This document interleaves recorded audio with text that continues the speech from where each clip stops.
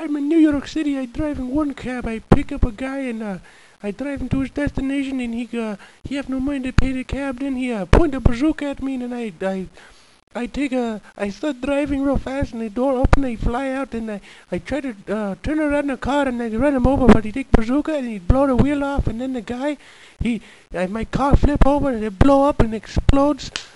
Oh, someone slapped me. I don't know where they come from. Oh, I'm outside in the street. The guy, his bazooka got run over in an explosion. He pulled out a knife. He's gonna try to like. Shut up!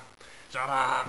Oh no, no, don't! They hit me. I got to run now, and the people are looking at me like something is wrong. I'm running faster, but this gum stuck on my shoe. I can't go nowhere. The guy, he's pulling out a handgun. Now he's gonna shoot me in my leg. And the people, and I don't know where to go. The police are coming, I think, but no, I can't help myself.